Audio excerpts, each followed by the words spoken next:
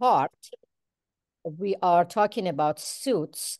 So a deck of cards has 4 suits. So you can say, well, we have 4 outcomes, but we can reduce these 4 outcomes to 2 outcomes and say suit that is hard and suits that are not hard. So this is a binomial experiment. So we divide those 4 suits into 2 suits. Hard suits that is hard, suits that are not hard. So we are dealing with binomial experiment. Surveying 300 prisoners to see how many crimes they are convicted of. So this is not a binomial experiment because they may have convicted of 1, 2, 3, or more crimes. Okay, because we are looking for 2 outcomes. They're convicted of 1, 2, 3, or more crimes. So this is not a binomial experiment.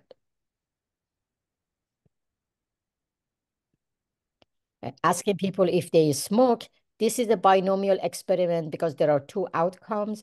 They either say, yes, we smoke, or they say, no, we don't. What is binomial distribution? If I'm going too fast, because you were supposed to have gone over this section last week, so I'm going to go over it quickly.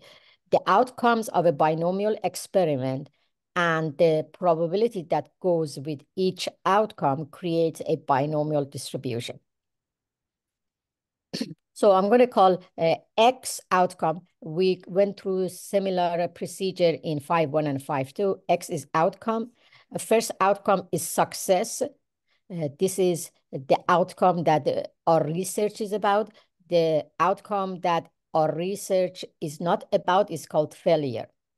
Then we look at each probability of each outcome, probability of success and probability of failure. So this table represents a binomial distribution. 2 outcomes, success and failure, then probability for each outcome. We have some notation for binomial distribution. We call probability of success P of success, which is represented by lowercase p. Then we have probability of failure, Q, we call it Q, and the Q is always equal to 1 minus P. A number of trials is N. A number of successes is X. Okay. So you have this PowerPoint in the website. You can open it and look at it and take some notes, because I don't have enough time for you to let you write everything. What is the formula for binomial probability?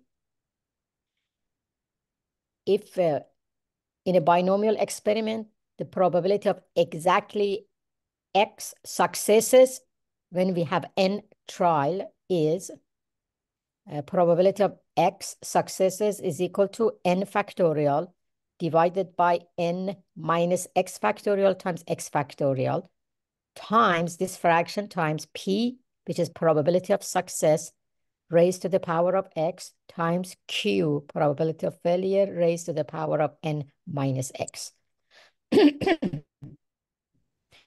From chapter 4, N factorial divided by N minus X factorial times X factorial is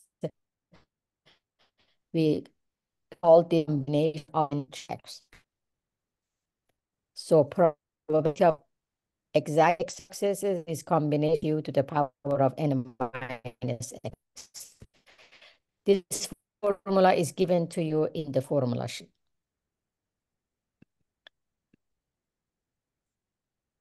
26% of couples who plan to marry this year are planning destination wedding. In a random sample of 12 couples who plan to marry, find probability that exactly 6 couples will have a destination wedding. So let's write what they have given us. experiment is, what is the experiment?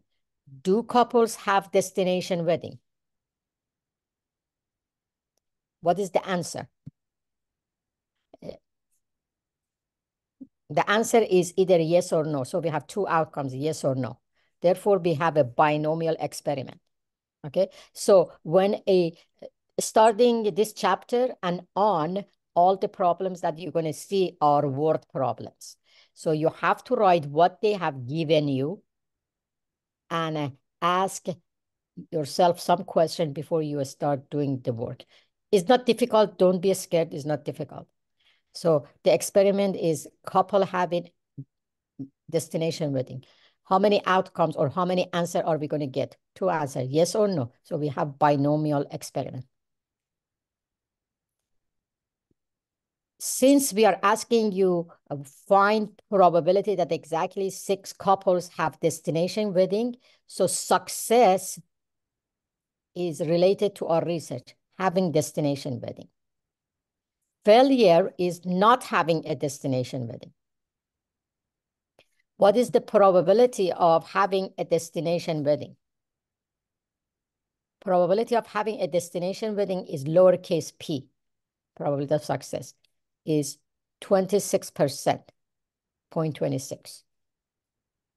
Q is probability of failure, probability of not having a destination wedding. Q is always 1 minus p. 1 minus 0.26, 0.74. N is 12 because we talk to 12 couples. Okay? We talk to 12 couples. Now, what are we asking to find? We are asking to find probability that exactly 6 couples have a destination wedding. So we are finding probability of X equal to A, which is equal to, since I'm giving you example, I'm going to give you value to X. So the formula is combination of N, choose A, times P to the power of A times Q to the power of N minus A. Okay. Here A is 6. Probability of X equal to 6 is a combination of 12 choose X times 0.26 to the power of 6 times 0.74 to the power of 12 minus 6. So combination of 12 choose 6 times 0.26 to the power of 6 times 0.74 to the power of 12 minus 6 is 6. I entered the whole thing in the calculator. Okay. I show you where the combination is. Let me explain to you where it is again. I'm going to stop sharing. It facilitates. Okay. Can you silent your... Endocytosis. Can you Somebody silent... has their audio on. Can you mute your audio, please? I think he did. Yesenia, if you have a question, Yeah. you can ask us if you'd like, or you can put it in the chat. They can put it in the chat, their question, then Shauna will tell me. So you are seeing my calculator, correct? Shauna? No, I'm not.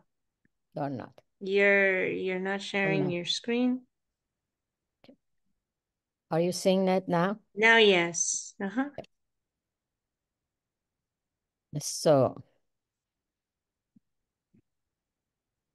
So you've had, hold on a second. 12 math probability. I pick combination item number 3, 6.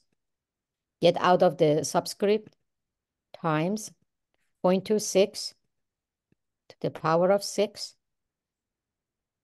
Go out of the power times 0.74 to the power of 6 again. And that is 0.0469. Okay. I show you where the combination is in before spring break. Okay.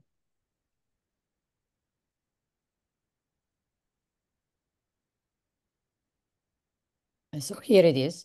Then I change this decimal to percent, 4.69%.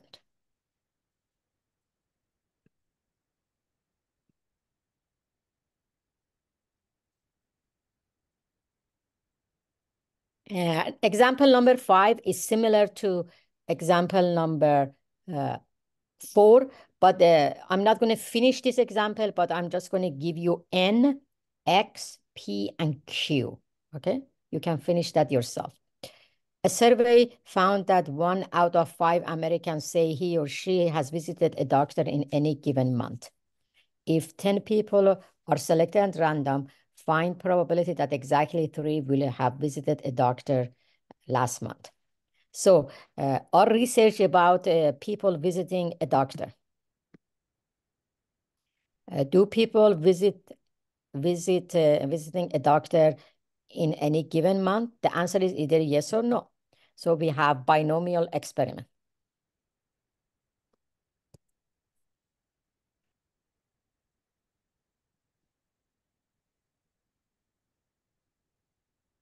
So we have binomial experiment. So what is our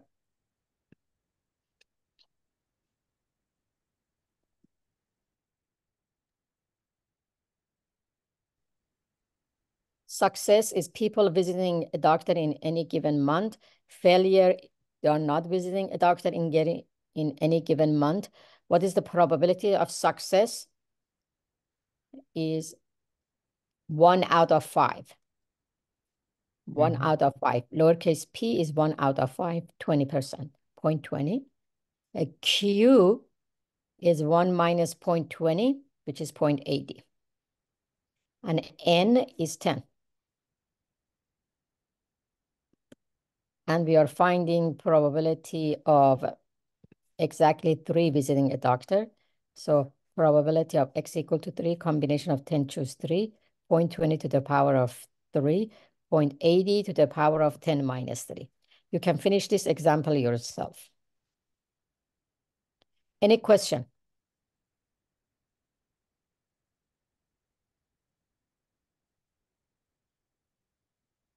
Not seeing anything new here. Okay, Professor. thank you. Sometimes... Do we have to state success and failure? Yes. Yes. You should state what success is, what failure is, and what those probabilities are. Yes, you have to tell me what is success, what is failure. Even if you don't say it, the thing is, the reason that I'm writing this, because if I give you, let's say, 10 word problems, how do you know if the word problem is a binomial or not? These are the type of question you have to ask yourself, okay? You may just give me N, P, and X, N, P, X, and Q, as long as you understand this is a binomial. But as I said, if I give you 10 questions, how do you know? That's not from this section, from a bunch of sections. This is the way you figure out if you have binomial or not. Sometimes we have to calculate probability of not exactly 6 people visited the doctor. Sometimes we have to find probability of more than 6 or less than 6 people visited a doctor. You don't want to write the formula so many times because sometimes you have to write the formula maybe 20 or 30 times. So what do we do? There are shortcuts here. There are some formulas that it is given to you in the calculator. You can use it, find the answer right away. Okay, you can use your calculator if you have more than one formula to write and calculate.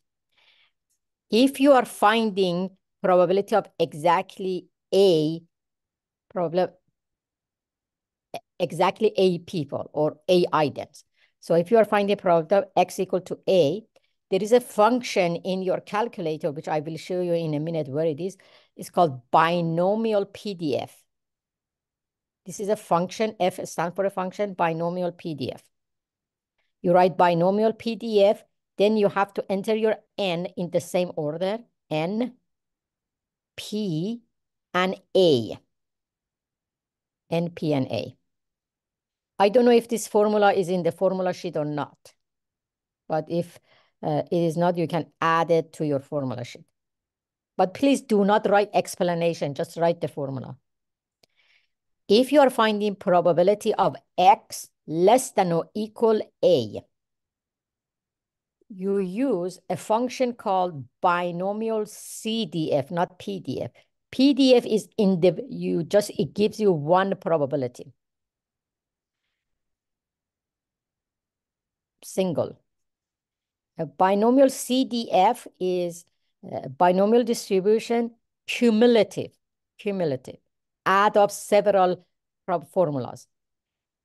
Okay, so when you have probability of X less than or equal to A, you use binomial CDF, N, P, and A. The function binomial CDF calculate probability starting from 0 to some A value, starting from 0 to A. Okay, write the note.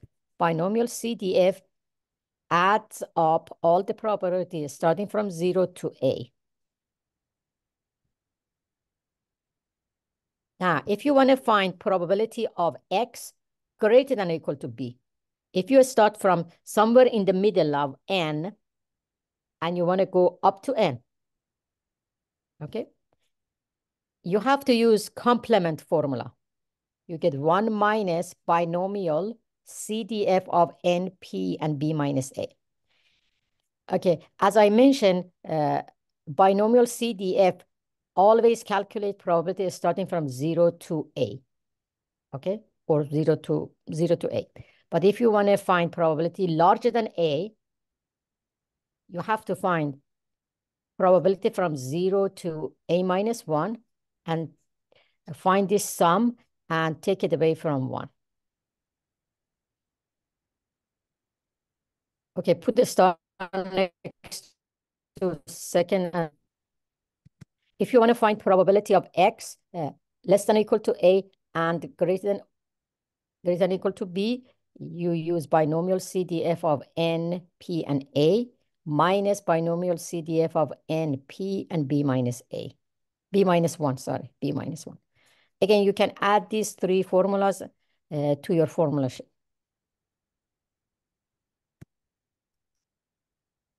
So where is binomial CDF or PDF? I'm going to go to my calculator. Then you can read the PowerPoint.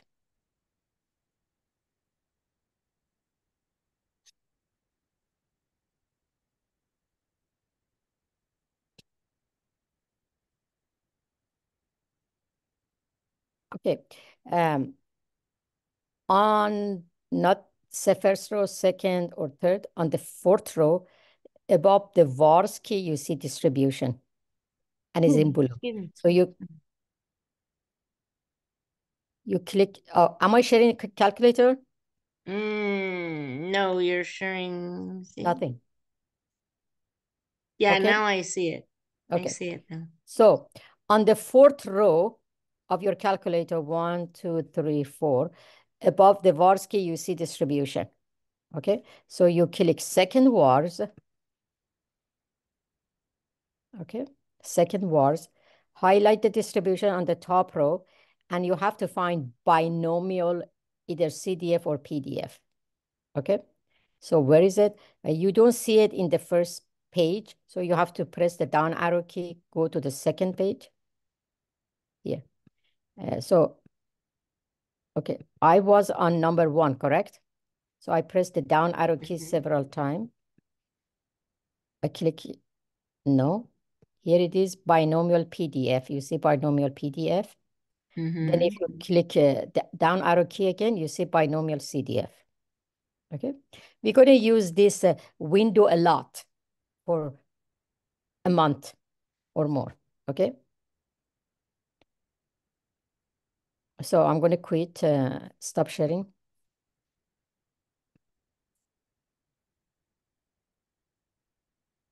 So here I explain. So binomial PDF is point distribution function only when you want to find probability of 1. But binomial CDF is cumulative distribution function. Binomial.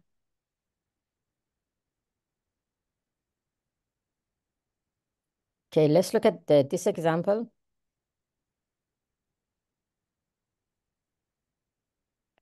If 30% of people in a community lose their library in 1 year, find these probabilities for a sample of 15 people.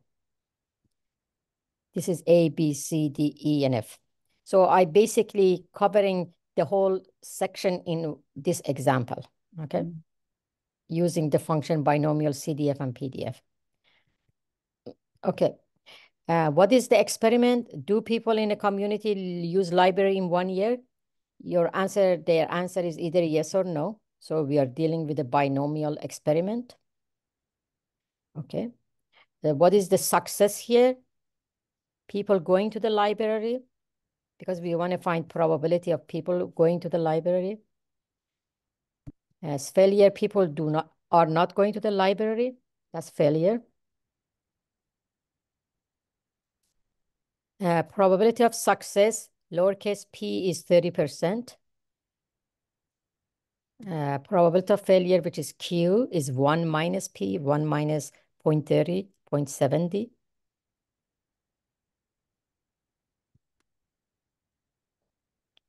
Part A, question was exactly 7 use the library.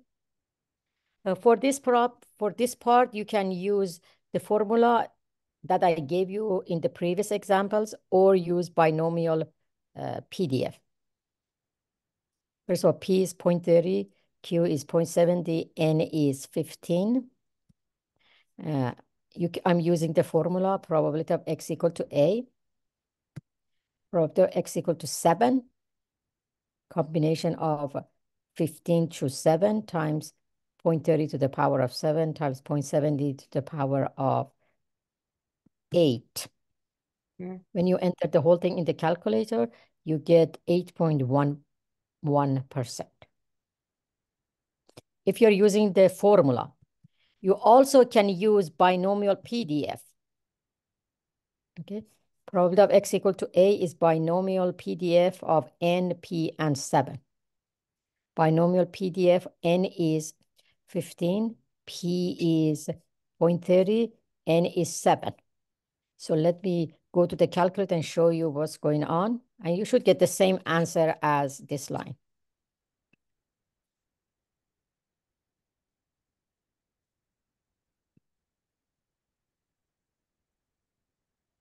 So,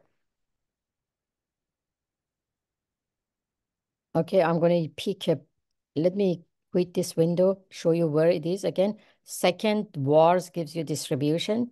Under distribution, go down the list, pick binomial PDF, A. Then N, sometimes if you have 83, you're going to get binomial PDF, then parentheses, enter N, P, and X. N here in this case was 15. P is 0.30. X was 7. Then I highlight paste, press enter twice. And I get 0.0811, which was the same answer as the formula.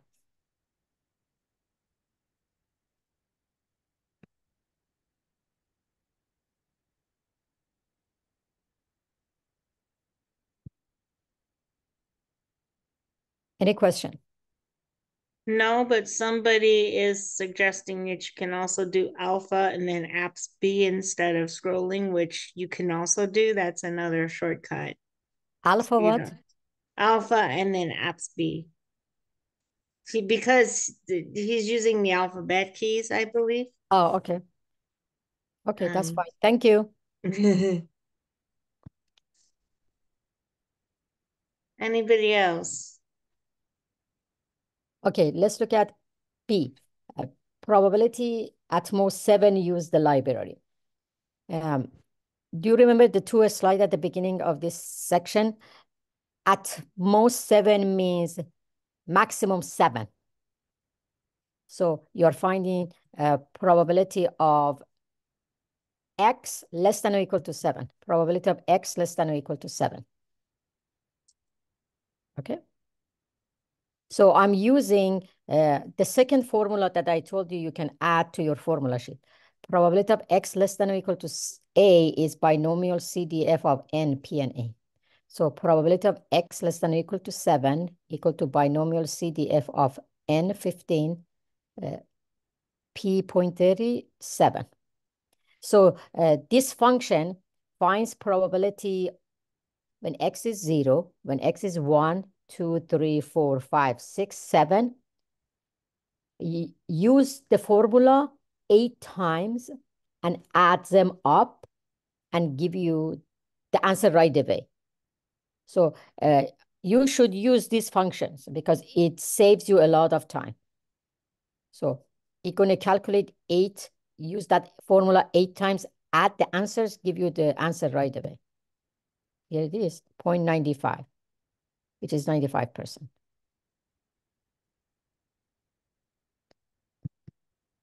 What is the probability? At least 7 use the library.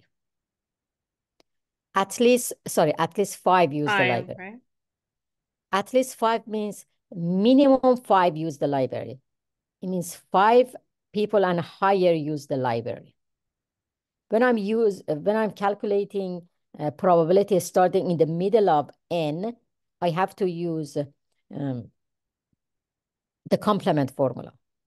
So I have to use this formula, probability of at least b, which is the same as probability of x bigger than or equal to b, is equal to 1 minus binomial CDF of n, p, and b minus 1. This b minus 1, you're finding all the probabilities below b. Then find the answer, take it away from 1. Probability of x greater than or equal to 5 is 1 minus binomial CDF of 15.35 minus 1, which is 4. 1 minus binomial CDF of 15.30 and 4. I find the answer of these. These are probability of 0 people, 1 person, 2 people, 3 people, and 4 people. Use the library. Add them up, take it away from 1. 1 minus 0.5155. Take it away from 1, you get 0.4845, 48.45%. Question. Okay. The formula that I told you to add to your formula sheet, all of them have the last 3 formulas have equal sign attached to less than or bigger than signs. Okay, attach equal sign to those, like probability of x less than or equal to a less than or equal binomial CDF of NPA. Probability of x greater than or equal to a, look, equal sign. 1 minus binomial CDF of NPB minus 1. They should have equal sign with your less than sign and greater than sign. What happens if you do not have one? You have to force it to have one, like part D. What is the probability that less than 10 people use the library? Probability of x less than 10. My inequality symbol doesn't have equal sign. I want it to must have equal sign in order for me to use binomial CDF. Less than 10 means what? 0 through 9. Mm-hmm. So here is probability of x less than or equal to 9. So I use the formula straight. This is binomial CDF of n, p, and a. Binomial CDF of 15, comma 0.30, comma 9. 99.63%. Question? Okay, E. More than 9 use the library. This means probability of x larger than 9. Again, I don't see any equal sign with my greater than sign. More than 9 means 10 and higher. 10 and higher. So x greater than or equal to 10. Probability of x greater than or equal to 10. So we are starting in the middle. So when you're starting in the middle, you use complement formula. 1 minus binomial CDF of NP and B minus 1. 1 minus binomial CDF of 15.30, 10 minus 1. Binomial CDF of 15.30 and 9. Everything before 10. I add them up, which gives me 0.9963. Then take away this answer from 1. I get 0.0037, which is 0.37%. Question? Okay. Last part. Anything here? Okay. Probability of X less than or equal to 10 and greater than or equal to 6. So basically 6 people, 7, 8, 9, 10. So you have to use the formula 5 times if you want to use the formula, add them up. But you can use the binomial formula. You can use this formula. Add them to your formula sheet. So probability of X less than or equal to 10 and greater than or equal to 6 is binomial CDF of 15.30, A10. I'm using this formula, A10, minus binomial CDF of 15.30, then 6 minus 1. Binomial CDF of 15.30, 10 minus binomial CDF of 15.30 and 5. So it gives you 2 numbers. By the way, you can enter the whole thing in the calculator, get the answer, but I want you to enter binomial CDF of 15.30 and 10 individually, get 0.9993. Then enter binomial CDF of 15.30 and 5, get 0.7216, then subtract. I want to see the steps. So when you subtract these 2 numbers, you get 0.2777, so 27.77%. So if you have a binomial experiment, you need N, you need X, you need probability of success, lowercase p, you need probability of failure, Q, 1 minus p. And what is binomial experiment? You only have 2 outcomes.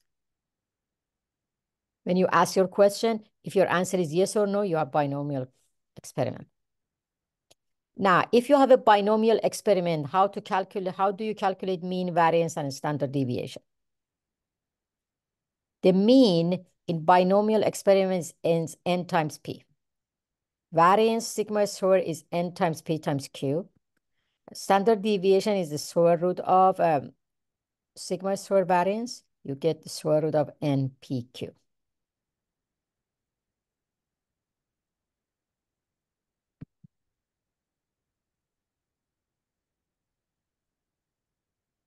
So in a restaurant, a study found that 42% of all customers smoked.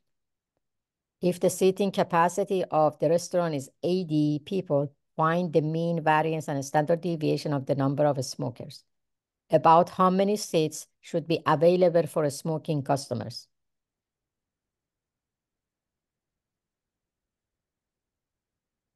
So, do we have a binomial experiment? Yes, because the question is, do people smoke in a restaurant? We either say yes or no. Okay.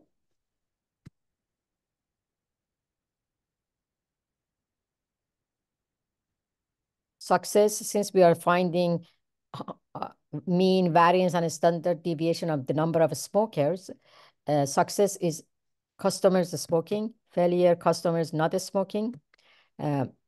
Probability of smoking in a restaurant was 42%. P is 0.42. Probability of failure, Q, is 1 minus 0.42, 0.58. N is 80. 80. We want to find the mu, sigma square, and sigma. Mu is n times p. 80 times 0.42, you get 33.6. Variance sigma square is n times p times q. 80 times 0.42 times 0.58, 19.4880. Standard deviation is square root of 19.488. 4.4145. Okay, the question was how many seats should be available out of those 80 for customers who smoke. We have to use our mean. Mean was 33.6, I think. So you have to round up your answer. Mean was 33.6. So I'm going to round up. So there should be 34 seats available out of those 80 for the people who smoke in that restaurant.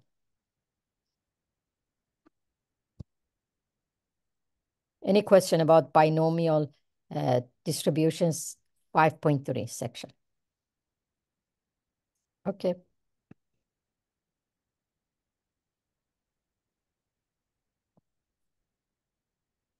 Let's look at section 6.1.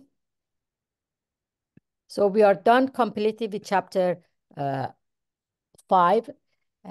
Your quiz on Friday covers 5.1, 5.2, 5.3, and 6.1. And there is a video, I put it up this morning. There is a dedicated video with some homework help for these problems, so you'll have a chance to review this again after that.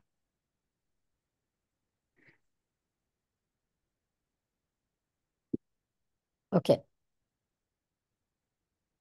Normal distribution. Okay.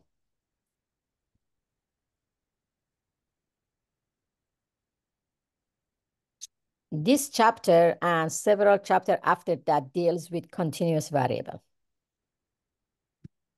Many continuous variables have infinitely many values. Do you remember continuous variables are variables that to find their values, you have to use measuring devices. So they have infinitely many values. And if you draw those values, the graph is approximately a bell shape. Okay. So many continuous variables have infinitely many values and have distribution that are bell-shaped and are called approximately normally distributed variable. Theoretically, we call them normal curve. The graph, we call them normal curve. And we use this bell-shaped curve or normal curve to study a lot of properties of these variables. Equation of normal distribution. You don't have to memorize this formula. Don't be scared. Y equal to E. You learn about E in algebra class, pi in algebra class. So Y is equal to E to the power of opposite of X minus mu square divided by 2 sigma square. The whole thing divided by sigma over rad 2 pi. Again, I'm just going to give you the formula. E is approximately 2.718. Look at your algebra book. Pi is 3.14 approximately. Mu is population mean. Sigma is population and standard deviation. X is variable. X is normally distributed variable. X is a continuous variable. Continuous variable. That's the same as normally distributed variable. Continuous variable. There are some properties. Each variable X has its own normal curve, which the curve depends on the mean and standard deviation. Depends on the mu and sigma.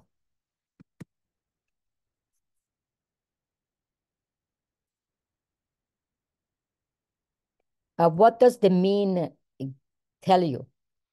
The mean, mu, gives you the center of the bell curve. Okay, mu gives you the center of the bell curve. So the mean of the distribution determines the location of the center of the graph. How about the standard deviation? The standard deviation gives you the height of the curve, height of the curve. If when the standard deviation is large number, it means that the data value are further away from the mean. So the curve gets shorter. If the standard deviation is a small number, it means that the data value are close to the center. So the curve gets taller. Okay. So when the standard deviation is large, the curve gets shorter and wider. When the standard deviation is small, the curve gets narrower and narrower and taller. Here is example of two curves. They both have the same mu, the same center, but one is taller than the other one. The darker curve, the burgundy curve, has smaller standard deviation than the blue curve. Smaller standard deviation, the curve gets taller. Smaller standard deviation, the curve shorter. So sigma 1, which is the standard deviation for blue curve, is larger than sigma 2. Here, these two curves have the same standard deviation because the height is the same, but the centers are different, so mu is different. These two curves have different centers, so mu's are different. The curve on the right side is taller than the curve on the left. So when it is taller, the standard deviation is smaller. When the curve is shorter, the standard deviation is larger. So sigma 1 is larger than sigma 2.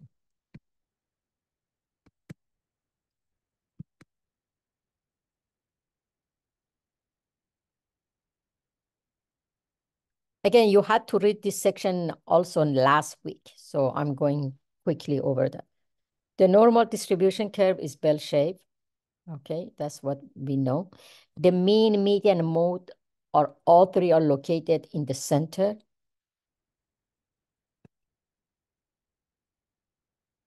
It has one single mode.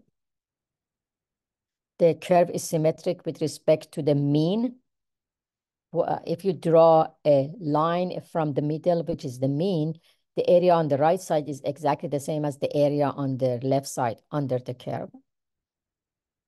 There is no hole, nothing sharp corner jump on the curve. The curve never touches the x-axis. The total area under the curve is 1. You have seen this before, the second bullet in chapter 3. The area under normal curve that lies within one standard deviation of the mean is 68%. 2 standard deviation of the mean, 95%. 3 standard deviation of the mean, 99.7%. We call this empirical rule in chapter 3, section 3, I think. And this was the curve we studied in 3.3. And you had tests on that.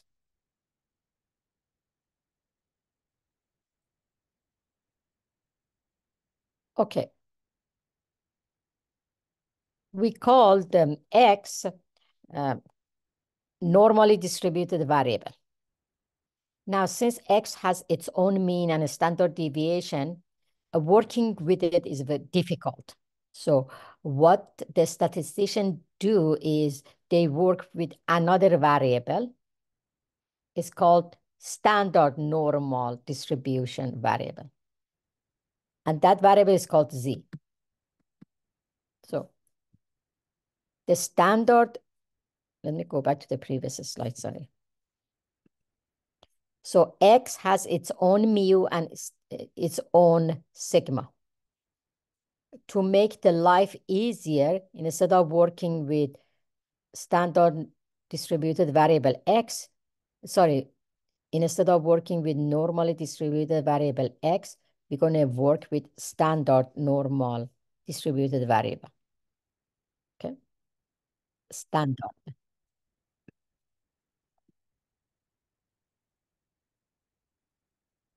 The standard normal distribution is a normal distribution where mu is 0, sigma is 1. Okay. So normal distribution has its own mu, its own sigma, but standard normal distribution has a mu of 0, sigma of 1. The formula for the curve of standard normal distribution is E equal to the power of negative z squared over 2 divided by rad 2 pi. Mu was 0, sigma was 1. I plug it back in the other formula, I end up with this formula. Again, you don't have to memorize the formula. Now, z is the standard normal variable. So X is the regular normal variable, Z is the standard normal variable. Okay. We always start with variable X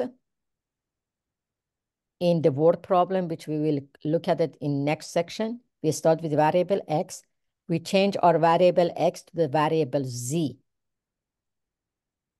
because Z has a mu of 0, sigma of 1. And we're going to use this formula to go from X to Z. Z equal to X minus mu over sigma. You have seen this formula before, Z score formula.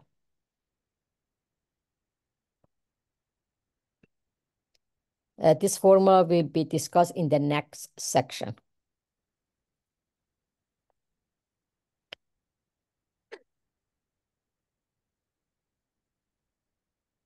Now, when we talk about empirical rule, when we went from the center, one standard deviation to the right and left, the area was 68%. Then we look at 95% area.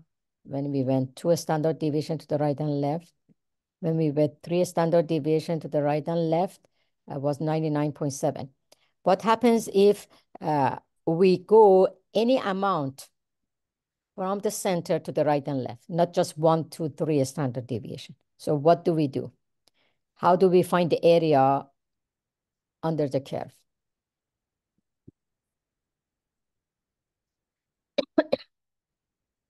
You have to use your calculator, TI 84 or 83. To find the area under a standard normal distribution curve, under, let me say, Z curve.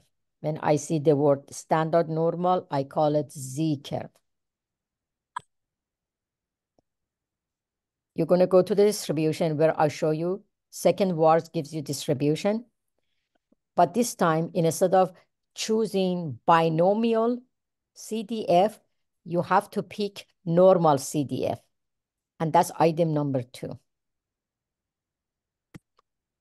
Then you have to give 2 numbers to normal CDF. For binomial PDF, you had to give N, P, and X. But here, you have to give the lower Z-score and upper Z-score.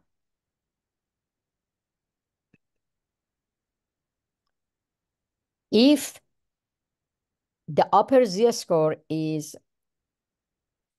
infinity, you enter E99. If the lower Z-score is negative infinity, you enter negative E99. And I will show you in a minute where the E is. Okay, for E, you have to press second double E to get the E. Okay. So let me show where it is.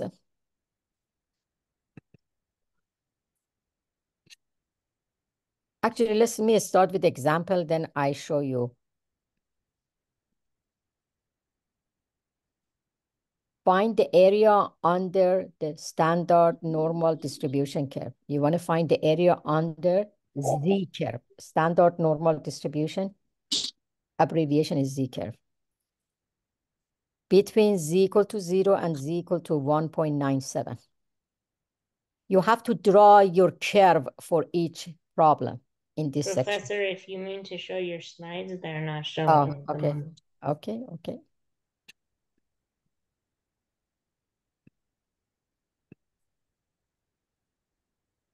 Now we can see it. Okay, thank you. So it's gonna be that way by the cafeteria. Yeah. Can you mute yourself? So if you go over Caitlin? here. Caitlin, mute yourself, please. Yeah. Caitlin. Hold on. I'm so sorry.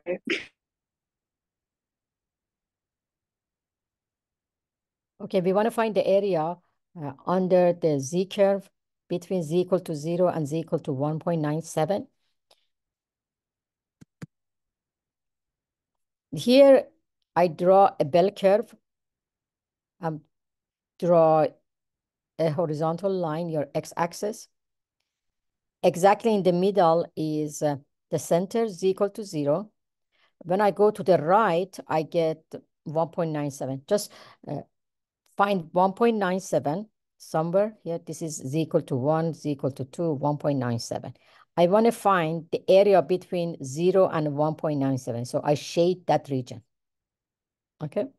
You want to find the area of this shaded region. So the area of this standard normal distribution curve, to find the area, you use normal CDF, lower Z score, lower Z, and upper Z. I'm going to show you where it is. Lower Z is the Z on the left side. So 0, comma, upper Z is the Z on the right side, 1.97. Your answer would be 0.4756. Let me show you with the calculator.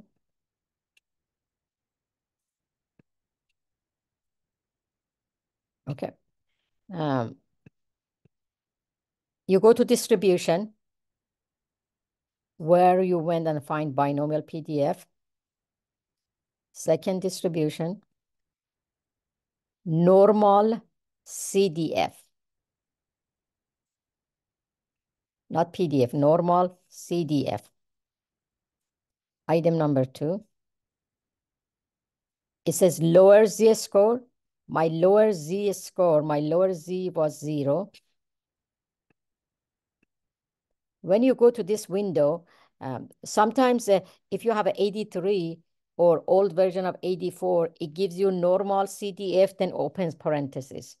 Then you put 0, comma 1.97. But generically, when you go to this window, lower is always negative infinity, -1 E99, which is negative infinity. So I'm entering 0. My upper was 1.97. Z has a mu of 0, sigma of 1. So do not change this. Leave them alone because we are looking at Z curve. Highlight the press enter twice. Lower Z score 0, upper Z score 1.97. Mu for Z is 0, sigma for Z is 1. These two are generically given. If you have 83, you don't have to put 0 and I think you don't have to put 0 and Not 1. on some of them. It depends on what she shows. Okay.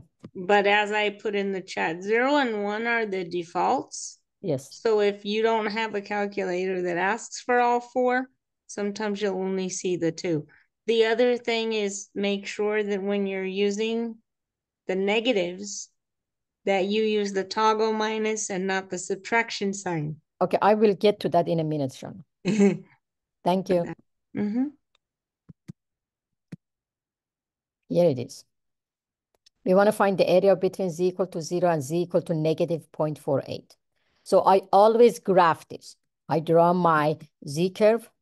0 is exactly in the middle, and negative 0.4, somewhere between -1 and 0. Here it is. Draw the line, shade the region. So we're going to use the formula. Area under bell curve is normal curve, area, normal CDF, lower z and upper z. Lower z is negative. The z on the left side is negative 0.48. Upper z, the z on the right. Okay. So let's stop here, calculator. Okay, so we go to distribution. We pick a normal CDF, item number 2. Now, lower z was negative 0.48, Shana? Shana, Yes, ma'am. negative 0.48. Yes. This is the negative sign. That's what Shana was saying. This is the negative sign, negative 0.48. Do not use minus sign, because if you use minus sign, you get an error message. This is negative sign. That's minus. Negative 0.48. Upper was 0. 0. Mm-hmm. Mu and sigma are 1. And 0 and 0 1. and 1. Highlight, Mm-hmm. paste. Press enter twice. You get 0.1844. Mm-hmm.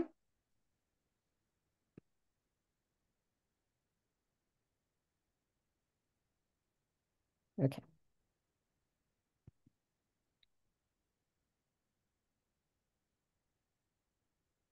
And we want to find the area under normal distribution curve to the right of z equal to 1.09.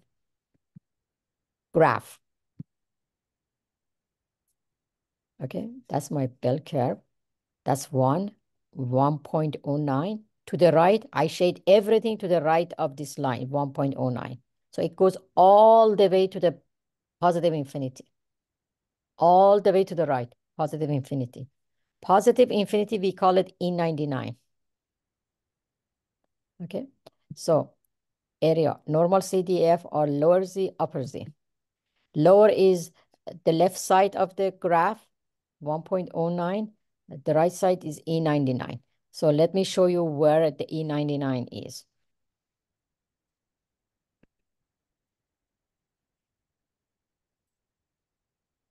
You have to give me the numbers, Shana.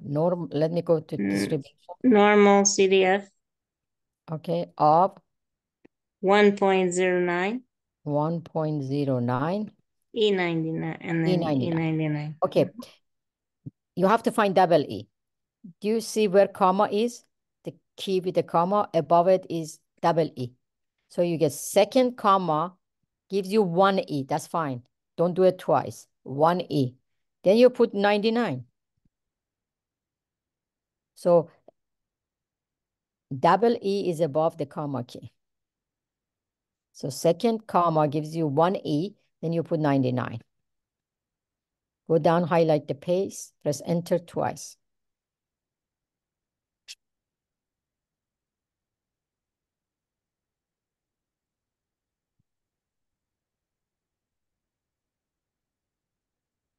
So you get 0.1379.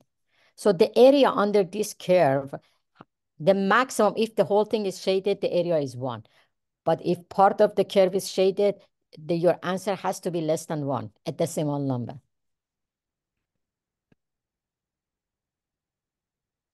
Area between negative 0.87 and negative 0.21.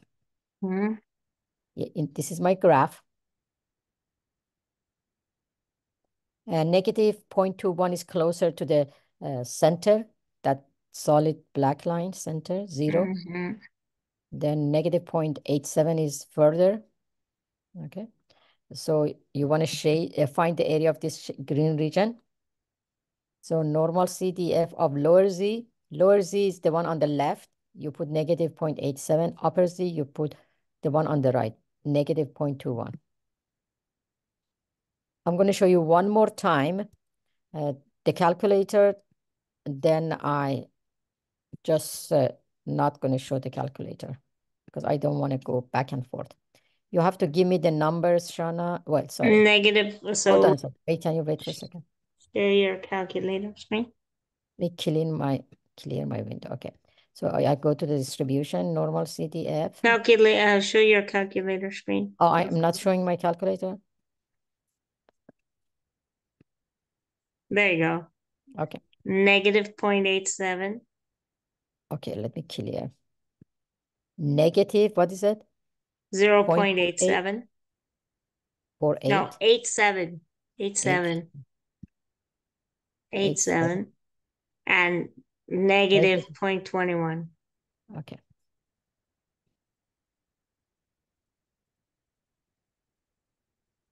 .2247. Remember, negative sign is this. Not minus. This is minus, that's negative.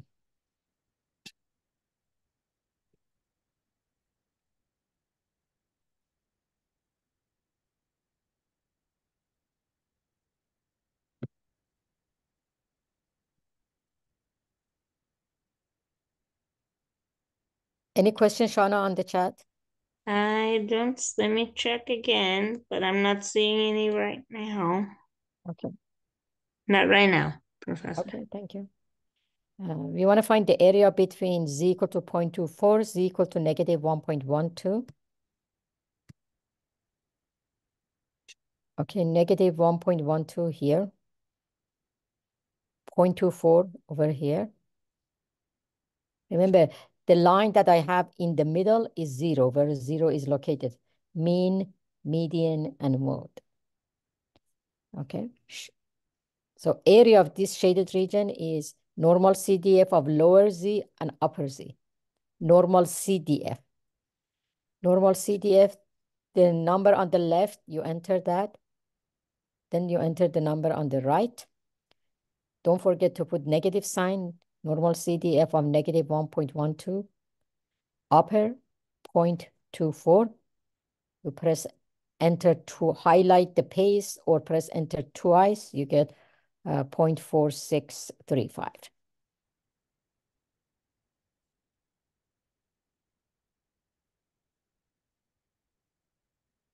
Let me look at one more example, then I give you guys a break. You want to find the area to the left of z equal to 1.31.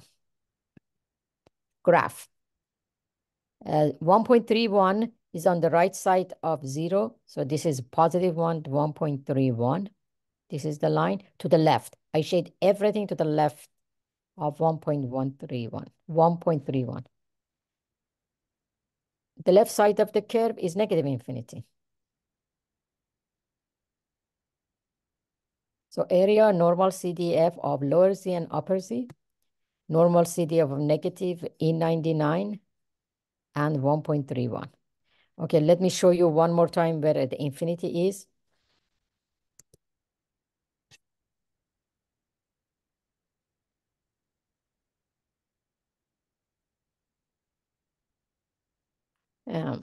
We go to distribution, normal CDF, negative infinity, negative sign, then second E90. comma gives you E99.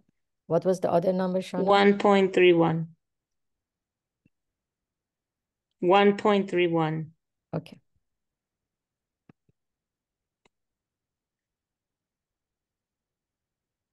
So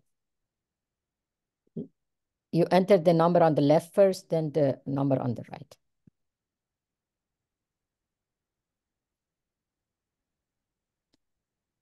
Area is 0.9049.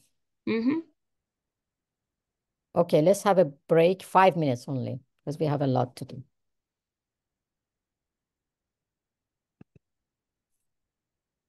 Okay.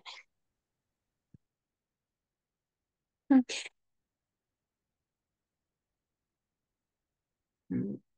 Recording here.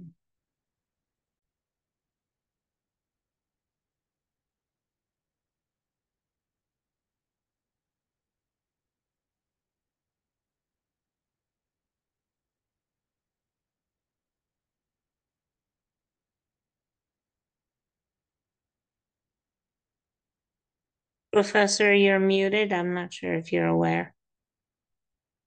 But your mic is muted.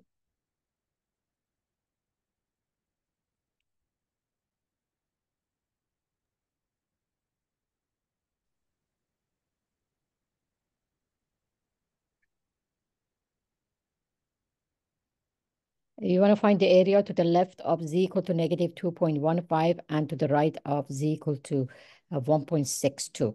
Graph. That's the line for negative 2.15. That's the line for 1.62. To the left of negative 2.15, so shade everything to the left of negative 2.15. Then you go and shade everything to the right of 1.62. Here it is. So what you have to do, you have to use the formula twice to find the area on the left side plus the area on the right side. So we are finding the first formula for area on the left, normal CDF of negative infinity and negative 2.15 plus area on the right, normal CDF of 1.62, the number on the left, the number on the right. Okay. The area on the left, when you go to your calculator, use normal CDF and enter all your information is 0.0158. The area on the right is 0.0526. Add them. You have to add the two area. You get 0.0684. So here you have to use the formula. There is another way to do this. You find the area of the complement, the white region, then take away that answer from 1, you get the same thing back. Okay, any question? Not seeing anything in the chat right now. Thank you. Why do we find all these areas? The area under any curve is the same as probability in statistics. The area is the probability. So the area under standard normal distribution curve correspond to probability. So area is the probability. Find the probability for the following. Use a standard normal distribution. When we say Z, we are talking about standard normal distribution. P stands for probability. Probability of, how do you read this? Z less than 1.69, greater than 0. So I draw the Z curve. So this is the area under the Z curve. Locate 0. Here it is. Locate 1.69 somewhere here. Draw those two lines. Shade the region between the two lines. The area of this green region is the probability between 0 and 1.69. Now, so the area is 0.4545. Now, since I'm asking you to find probability, you have to change your answer to percent. In all the examples that I did in this section, when I ask you to find the area, your answer has to be decimal. The area for answer, the answer for the area has to be decimal. The answer for probability after the decimal has to be changed to percent.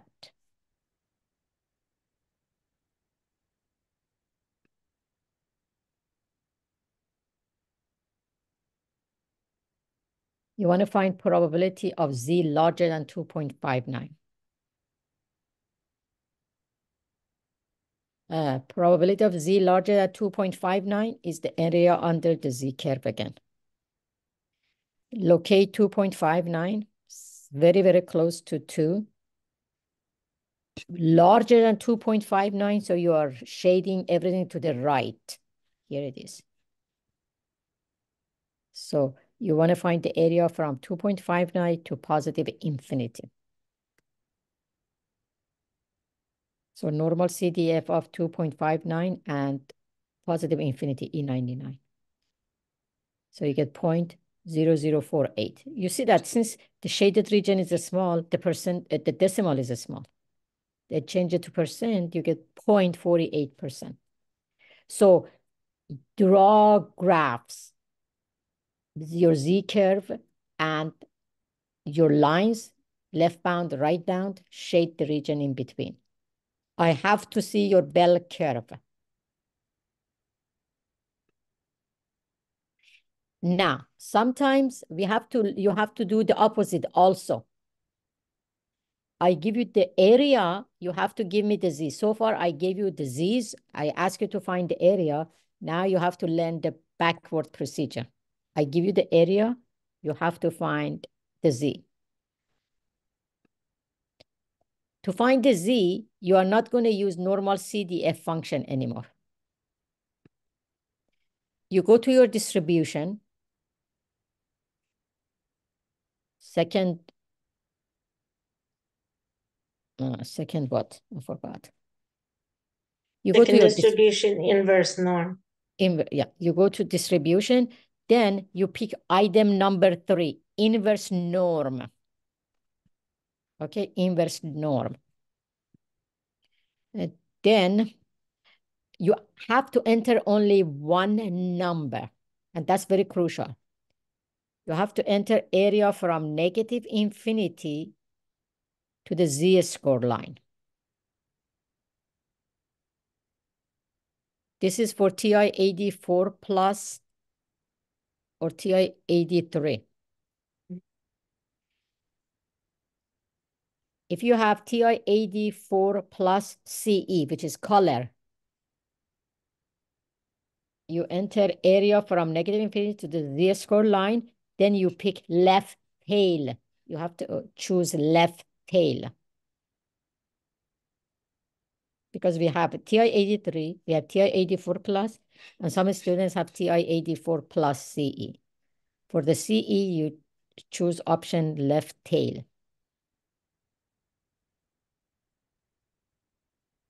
I will show you where it is. You know where it is. It's below normal CDF. Inverse norm. Okay. Find the value that corresponds to the given area.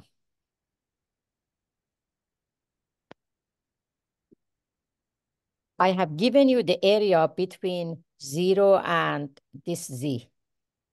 I want you to find this, it says Z. I put plus sign because it's a positive Z. The area between 0 and that Z is 0.4066. Okay. Before I ask you what it is, what is the area under the whole curve? Anyone? 1. Correct, 1. Thank you. If I look at the Z line, 0 line, okay? What is the area from negative infinity to the 0 line? Anyone? 0.5. 0.5, correct, 0.5. And the same thing, what is the area from 0 to positive infinity? 0.5. 0.5, correct. So what is, okay, now you said the area from negative infinity to 0 is 0.5. This area, the area of the shaded yellow region is 0.4066, correct? Yes, ma'am. What is the area of that white region? 0.5 minus that number, correct? What is 0.5 minus, let me use my calculator. 0.5 minus 0.4066. The area of this here is 0.0934. 0.0934. So try to find the area of all the parts. It's very useful for you. Find the area of all the parts. So 0.5, 0.4066, and the other one was, what did I say? 0.0934. 0.0934, okay? 0.0934, okay. But how do you find the Z? Z is inverse norm of area from negative infinity to the Z line. So I need the area from here, negative infinity to that line. You have to add up all the areas. We said this from negative infinity to 0 is 0.5. 0.5. And here is 0.4066. Uh-huh. Add those two numbers only because I want the area from negative infinity to that Z line.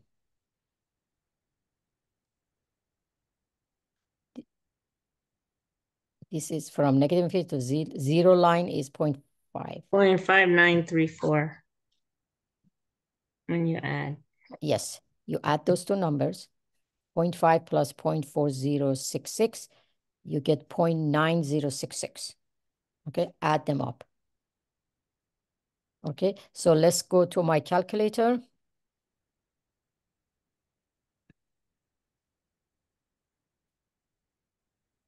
So I go to distribution. Corrected. Are you seeing? Yeah, inverse norm item number 3. Then I enter 0.9066. And then I have the option of left, center, right. I pick left because I have TI-84 CE. If you don't have CE, that tail option doesn't come up. 1.3201.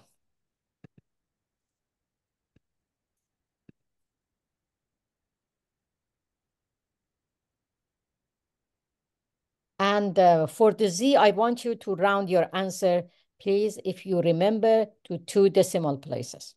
So we get 1.32. Okay. Question.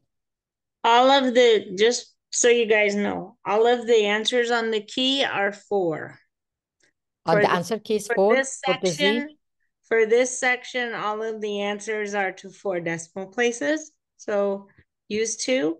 And also, we will always use the left tail in this class when we're doing inverse norms. So we're not going to remind you necessarily all the time, but it's always left tail option. Okay, and that has to do with the way the calculator understands how to put numbers in it. Not particularly because that's the only way to do it.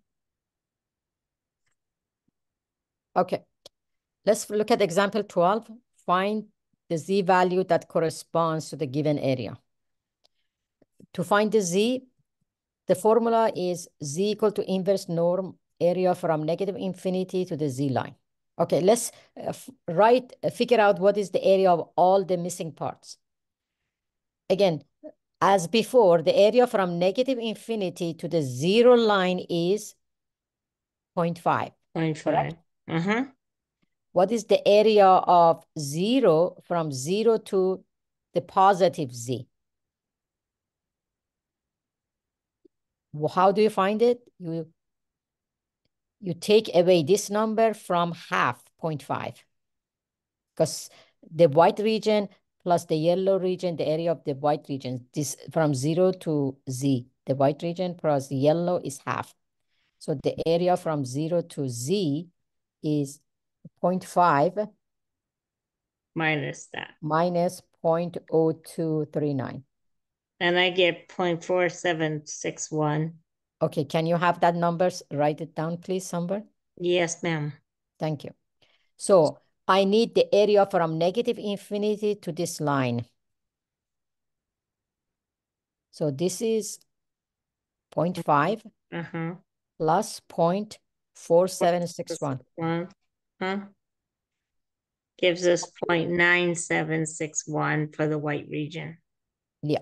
Or you can say the area from negative infinity to the Z line is complement of the yellow region. Which is, here it is 1 minus 0.0239 complement. You will still get the same number, 0.9761.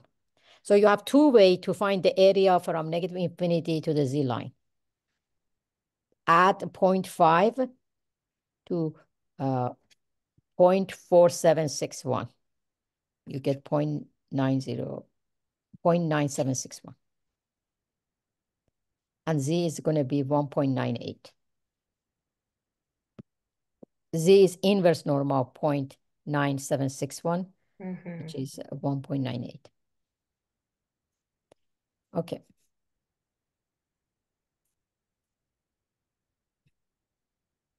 Does everybody have a calculator? Yes? Do you see any no in I don't chat? see anything. Nope. Okay, good. Next time when you come to class, I want you to bring your calculator because I have to add some program to your calculator. If you don't bring them, I don't add programs, you're doomed, okay? Especially 83, when we get to the 2 sections from now. Yeah. Bring your calculator to class. I have to add programs to your calculators. Okay, we are done with this section. Question?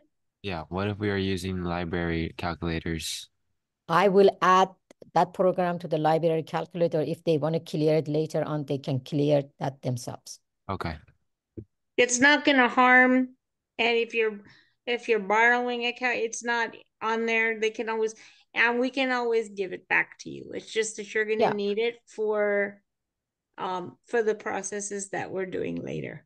Okay. And if you get different calculator every time during the class time, in the when we get to that lessons, if you're using the calculator on your computer, you can write the program yourself. But if you're using the emulator that they downloaded, the emulator on the computer usually has it. Has So it? It usually has it in there, except not some of the program that I want them to use. Except the ones that come after, but the inverse T is usually there. Yeah, inverse T is always there. So okay, let's start. I know I don't have enough time to. Are you gonna do 6.2 or 6.3.1 next? I haven't done 6.2, so I have to do 6.2.6. I'm not going to do much because I'm behind 1 day. Okay. Because your quiz is 5.1, 5.2, 5.3, and 6.1. Okay. There is a dedicated video also for 6.2. So when we go over that, you can also look at that. Okay. By the way, I don't have time to even do much here today. But Shauna, I really strongly want you to come up with videos for 6.2 and 6.3. No, they are there. They're there already. 6.2 and 6.3? 6.2 is already there. 6.3 I haven't pushed out yet, but I have content for that. Okay, can you do it by Friday? Because as I said, I'm really, this week, I had to cover 6.2, 6.3, and 6.3.1, and I haven't done any of them. Yeah, so basically, I'm behind 3 sections. So I strongly recommend that the students do 6.2 and 6.3 by themselves by going through my lessons and the homework and the videos, Shauna's YouTube. Yeah. Because I try to go over them. Actually, I don't have time even to start anything today. I will go over them very quickly, maybe look at one example from each section, maybe 2 examples from this section, 1 example from 6.3. I really do not have any time. That's fine. And Shauna, please have a good YouTube material for 6.2 and good YouTube material for 6.3. I'll check right now and make sure, but I was checking this morning. Go ahead. I don't think I have time because this class ends when? You have till 2:40, do you not? Oh, 2:40. Okay, so I have time. And it's only 3 after. Okay, I didn't know. I thought I have till 2:15. No, we have 2:40. Okay, we're going to do a lot of applications here. For instance, we can answer questions such as, let's say, what percent of individual are geniuses? Okay, like what percent of particular brand of light bulb emits between 300 and 400 lumens? So we're going to answer this type of question. So every problem in this section, as I said, is word problem. Okay, and there are always hints in every single problem. There is a statement in every problem. It says variable is normally distributed. Okay. It means that you are dealing with continuous variable X. Okay. You are dealing with continuous variable X. So to solve the problem using standard normal distribution, transform X, continuous variable X, to the variable Z by Z-score formula. Okay. Then you have to find the probability, which I show you in the previous section, 6.1. And also finding Z. So the slide number 4 and 5, I just discussed it 2 minutes ago. I'm going to jump to example number 1. We are looking at application of these bell curves. Most tests that measures one's intelligence quotient, IQ, are designed to have a mean of 100 and a standard deviation of 15. It is known that IQs are normally distributed. Do you remember I said every single problem in this chapter has a phrase, variable normally distributed? That's why I made it purple, bold. In 1916, psychologist Lewis M. Truman set a guidelines of 140, scaled down to 136 in today's test for potential genius. A, let X measure one's IQ. Sketch the distribution of X. Okay. B, what is the probability that an individual is potential genius? So we're going to draw a bell curve for X. I'm going to show you how. Then we want to see what is the probability that an individual potential genius. If you have IQ 136 and higher, you are potential genius. So we want to find probability of X greater than or equal 136 or greater than 136. Okay. So we want to draw a bell curve for X. So what is the definition of X? You have to do it during your homework. X is the measure of one person's IQ. Okay.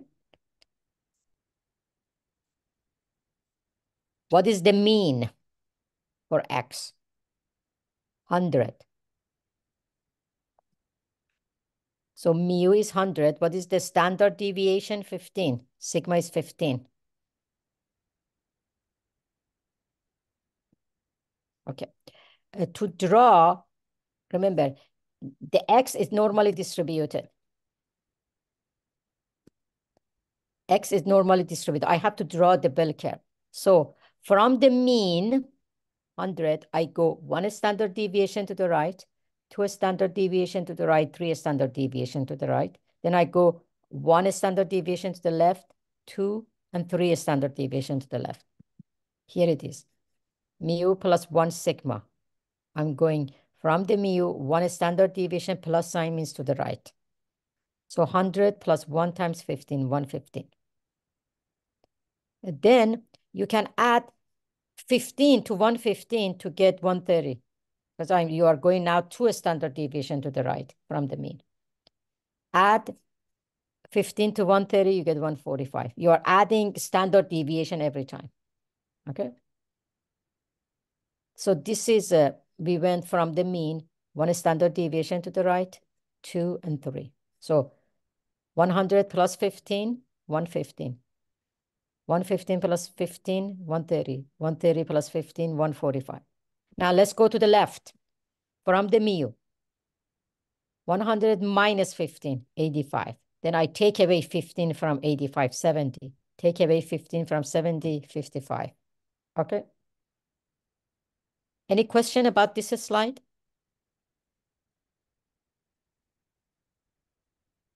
No. Okay. So this is mu, 100. That's the highest point on the curve. So I draw a straight line and put a solid dot above that line. Then from the mean, I go 1 to the right. I write 115, 1 to the left. I put 115 and 85 to the left and right of 100. Then I go 2 to the right. 115, you go 130. Then 2 to the left, 70. 3 to the right, 145. 3 to the left, 55. Okay. And every time I find the location, I draw a straight line, put a dot. Straight line, put a dot, straight line, put a dot, straight line, put a dot above it. And same thing with the 3 to the right and left. Then I draw a smooth curve through these dots. And the curve is going to be bell shape.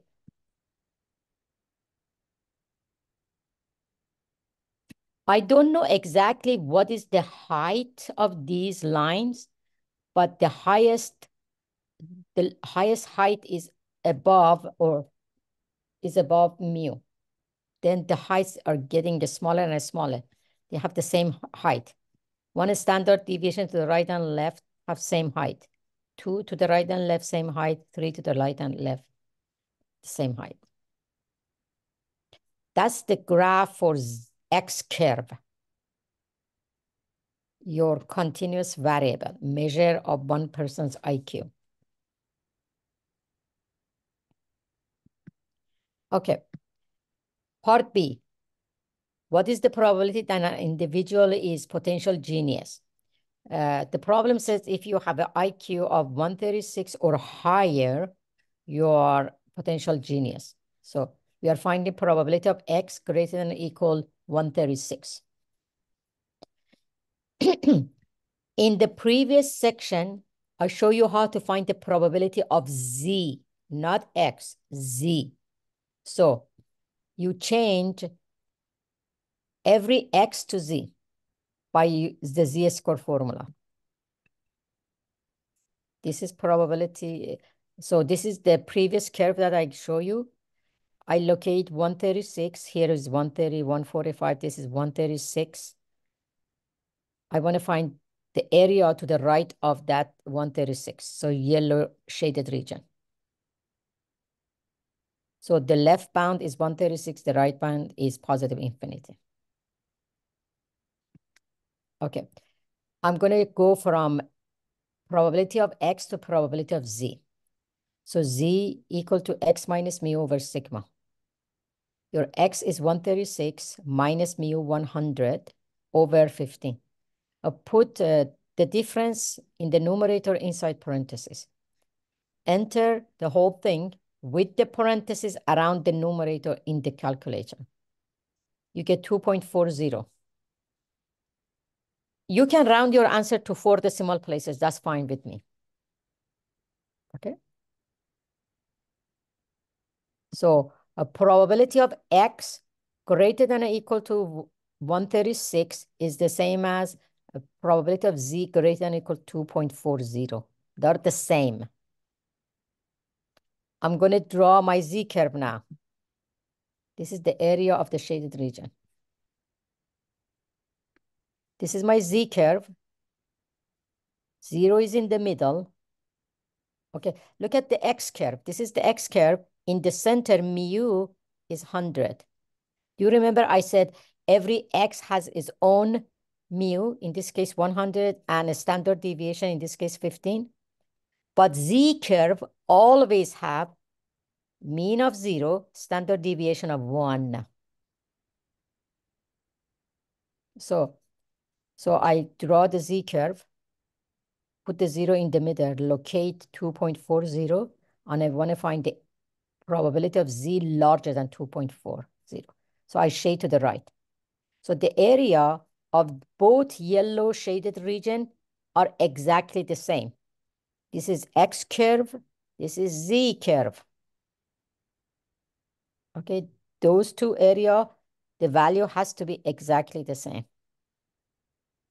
So you go to normal CDF for the Z curve. You put the left bound, 2.4Z, the right bound, positive infinity E99. You get 0.0082, change it to percent, 0.82%. So the probability that an individual is potential genius or have a IQ larger than or equal to 136 is only 0.82%. Question. So you always start off with finding probability of X, then you change that to probability of Z. You go from X curve to the Z curve.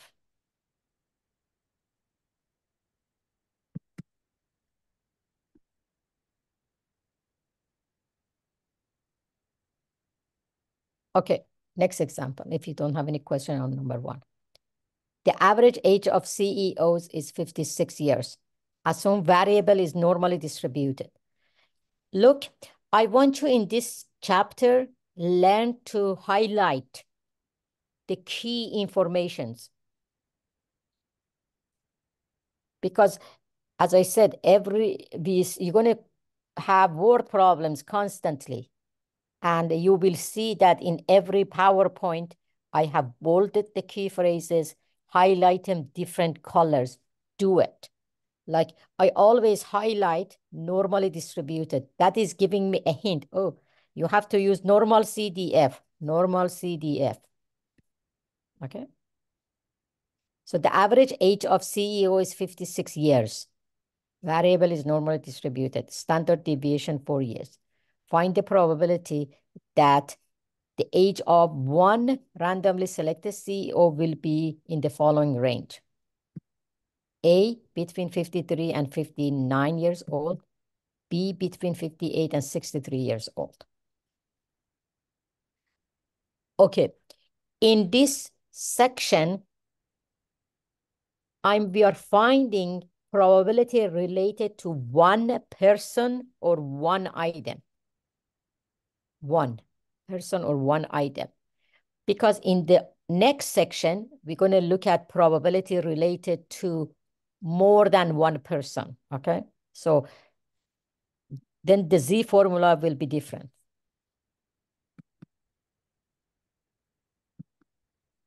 But X is the age of one CEO. One CEO. X is normally distributed. What is the mean for X? 56. What is a standard deviation? 4. Okay. I didn't ask you to graph the X curve this time because I did it in one example. You have an example to follow if they ask you to graph. Okay. Part A, we want to find probability that the age of CEO is, what is the probability the age of CEO is between 53 and 59? I put the X in the middle, probability P, open parentheses, put my variable in the middle. I put 2 less than sign. Smaller number goes on the left, larger number goes on the right. You read it as probability of X less than 59 and X larger than 53. Shauna, when we have 5 minutes to stop, please tell me. Yes, ma'am. Okay. I have to change probability of X between these two numbers to probability of Z between two other numbers. So I have to find Z for every X. Okay. What is Z for 53? X is 53 minus mu 56 over 4. I put the subtraction in the numerator inside parentheses. enter the whole thing at the same time in the calculator. I get negative 0.75. What is the Z for 59? Here it is. Z equal to 59 minus 56 over sigma 4. I'm copying these numbers here. X 59. Don't forget parentheses in the numerator. You get positive 0.75. So probability of X between 53 and 59 is the same as probability of Z between negative 0.75 and positive 0.75.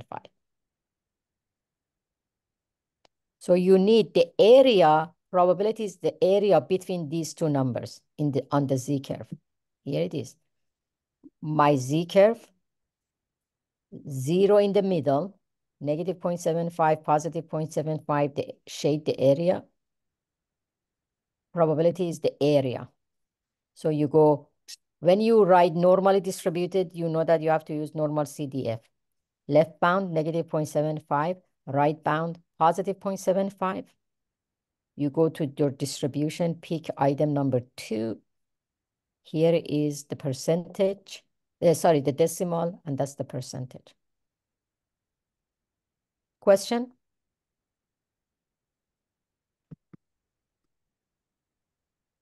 Okay. B, probability of X between 58 and 63 years. What is the probability that age of one CEO is between 58 and 63?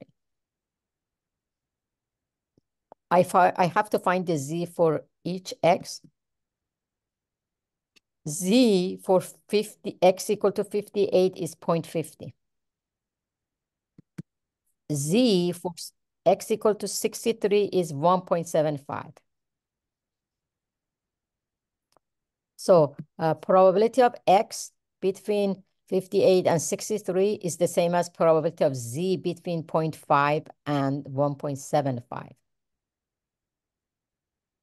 Draw your Z curve. Here it is. 0.5 on the left, 1.75 on the right. Shade the region between the two. You need the area between the two. You use normal CDF. So the probability that the age of one CEO is between 58 and 63 is 26.85%. Question?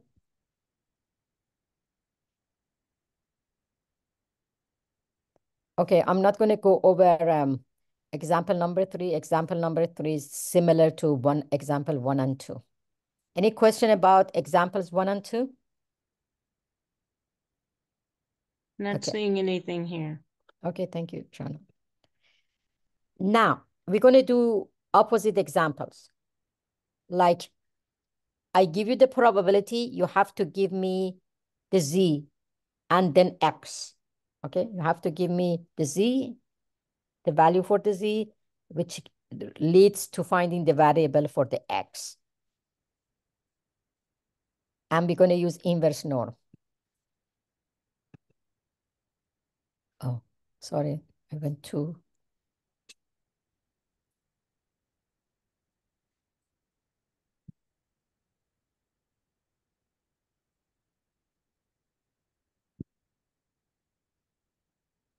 Okay, weights of 1-year-old boys are approximately normally distributed, with a mean of 22.8 pounds and a standard deviation of about 2.15 pounds. What weight does a 1-year-old boy need to have so that only 5% of 1-year-old boys weigh more than he does? B, what is the weight for a 1-year-old boy so that he is on the 85th percentile?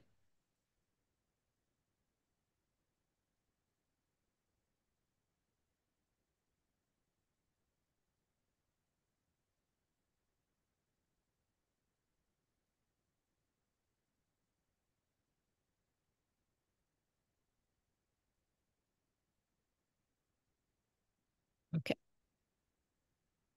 You have the problem up here. Let's define our variable x. Sorry. X is the weight of one-year-old boy. X is normally distributed.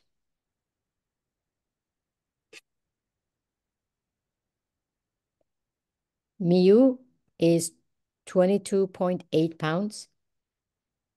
Sigma, 2.15. Standard deviation sigma. Okay. Part A. What weight does a one-year-old boy need to have so that only 5% of one-year-old boys weigh more than he does? Step 1 for A. Okay. We have to find the Z related to the X using inverse norm. Okay. When you are finding the X or going through opposite process of finding probability, there are two steps. So first we have to find the Z, then we find the X. Okay. You have to graph here again. Z equal to inverse norm, area from negative infinity to the Z line score. Okay. When I say, what is the weight of a one-year-old boy so that only 5% of one-year-old boy weigh more than he does? So it means that the area of the right tail is 5%. Only 5% weigh more than he does. The rest weigh less than he does. So this is the weight of that one-year-old boy. Only 5% weigh more than him. So the area to the right of X is 5%, 0.05. I have to find this X. What percent of the boy weigh less than he does? 95%. 1 minus 5%, 95%. Okay. So I have to find the Z first, then find the X. Two steps. First, we must find the Z related to the X using inverse norm. So Z equal to inverse norm, area from negative infinity to the Z line. If only 5% weigh more than he does, 95% weigh less than he does. So Z equal to inverse norm of 0.95. So area from negative infinity to the Z line is 0.95. So Z is 1.64. Any question?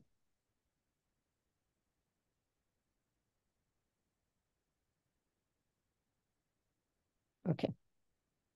Now we find the Z using inverse norm. Now I'm going to find the X using Z-score.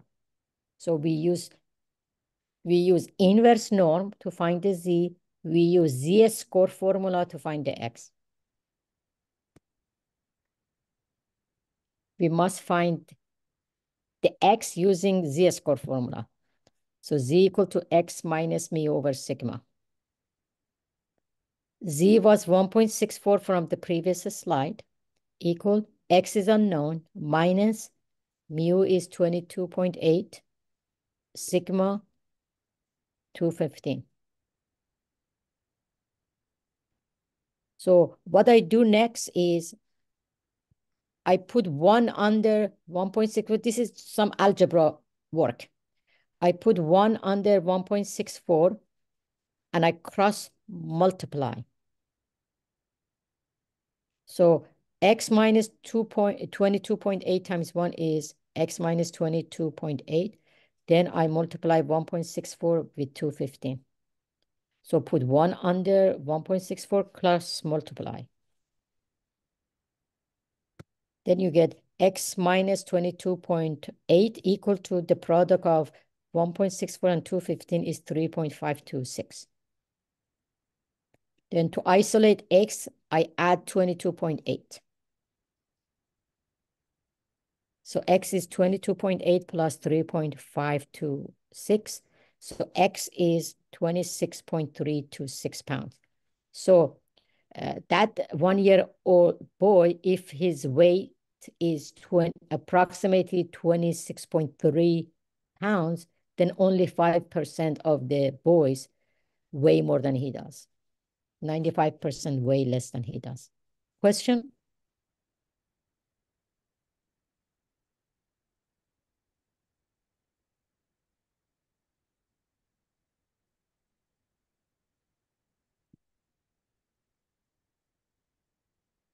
Now part B.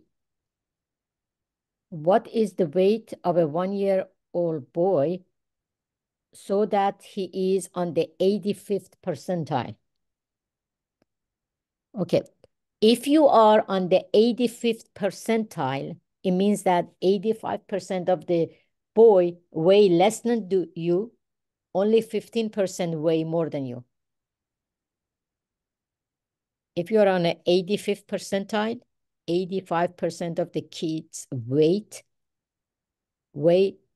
less than you. Their weight is less than you, only 15%. How do I get 15%? 100% minus 85%. 15% weigh more than you.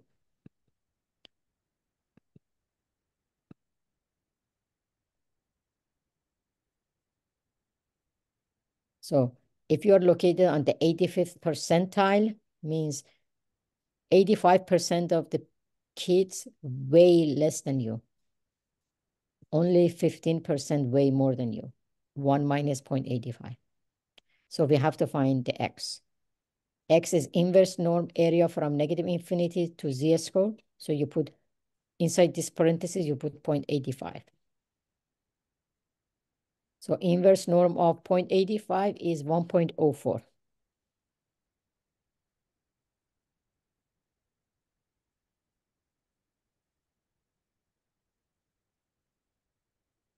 Okay. Now we have to find the X. We use Z square formula. Z was a 1.04. X is unknown. Mu 22.8, sigma 2.15. Put 1 under the Z. Cross multiply.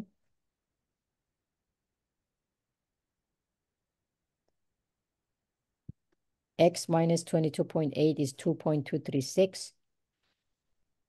Take negative 22.8 and put them on the other side. When it crosses the equal sign, the negative becomes positive. So if a 1-year-old boy weighs 25.036 pounds, he is on the 85th percentile.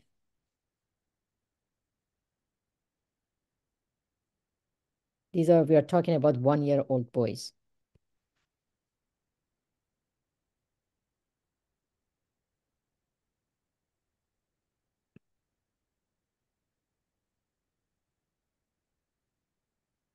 Any question about example 4?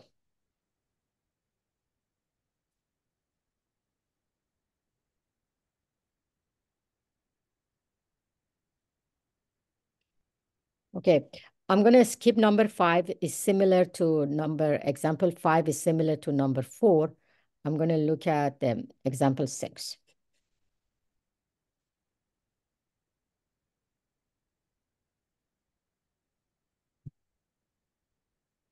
If the average price of a new home is $245,500, find the maximum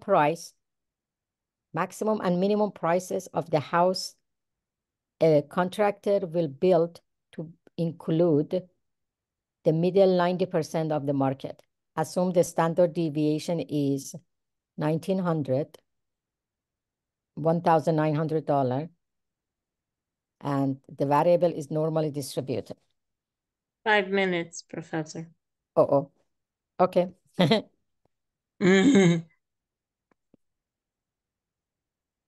Okay, so X is the price of one new home. X is normally distributed. we are looking for two prices: minimum price x1, maximum price x2. Mu is 245,500, sigma $1,900. Okay. We are looking for the Middle 90. minimum price x1 and a maximum price x2, where here it is, which includes the middle 90% of the market. So from mu, which is exactly in the middle, if I divide 90% by 2, I get 45%, correct? So from mu, I go 45% to the right, 45% to the left. Their sum is 0.90. Okay? So from the mu, if I draw a line here, the area to the right of mu till x2 line is 45%. And the same thing, from the mu to the x1 line, 45%. What is the area of this white region, the little region? Since I have 45% from here to here, that should be 5%. That should be 5%. So, or 0.90 plus 0.05 plus 0.05 is going to be 1. Okay.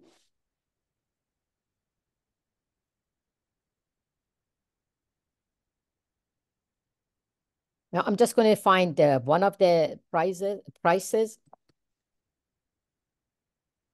So we find Z1 and Z2 first, then using Z-score, using inverse norm. So Z1 is the area from negative infinity to x1 to Z1 or x1 line. And that's 0.05. So Z1 is negative 1.64. So Z1 is the area from negative infinity to Z1, and that's 0.05. Inverse norm of 0.05 is negative 1.64. Z2 is the area from negative infinity to Z2. So I have 0.05 and 0.90 if I add these two, because I have to go from negative infinity to Z2. So 0.05 plus 0.90. Inverse norm of 0.95, you get positive 1.64. So I found my Z1 and Z2.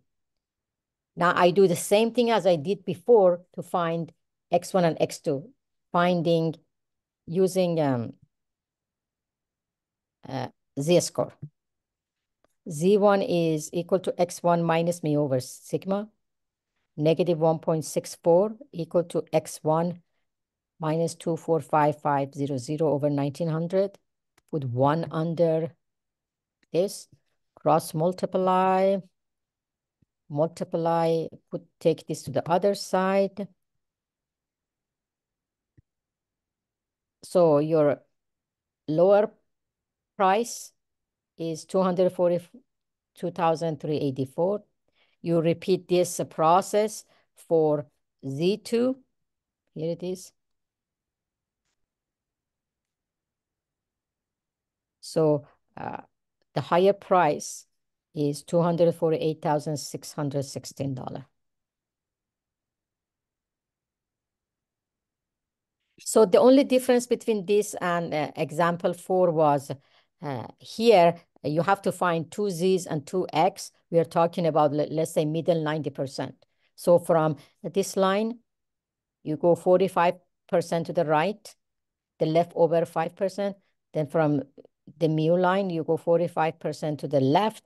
The leftover is 5% also. So 0.05, the whole thing 90, and 0.05. Find Z1 using inverse norm. Find the X's using Z-score formula. Okay. We're at time, Professor. Yes. So go ahead. I think I did 6.2. You have material for 6.2. Please have material for 6.3. Yeah. Then 6.31. Mhm. Which I try to catch up. I try to I'll catch push up. it out. I'll push the 6-3 and the 6-3 one out by Friday. I have it. Oh, I great. put some extra links in the chat as well. Okay. So be sure that you check the chat. There's a problem that's similar to this using the middle 80 with some different numbers. If you want to practice that, that's there. And also the example about the baby weights, there's a dedicated video on the example that she did there. So you can look at those in the chat. If you have any questions, just drop me a message. Okay? And don't forget, your quiz is, you will have access to it on Tonight? Friday, midnight, before Oh, okay. midnight. Gotcha. So before I go to bed on Thursday, I activate your quiz 4. I think it's quiz 4, correct? I believe I don't know, it's so. your quiz on chapter 5 and 6.1. Mhm. Then your quiz is due Friday, 11:59 p.m. And the same thing with your homework, Friday, 11:59 p.m. So Okay. nothing is due today? Nothing is due today, but Nothing is due if today. somebody has done all their homework and they gave it to me, that's fine. If they have not if it is not complete, it is due Friday night. Yeah, if it's Their not homework. complete, you can feel free to take it down and resubmit it. The portal will still be open. Yeah, the portal is open, but you cannot find the quiz till Friday morning.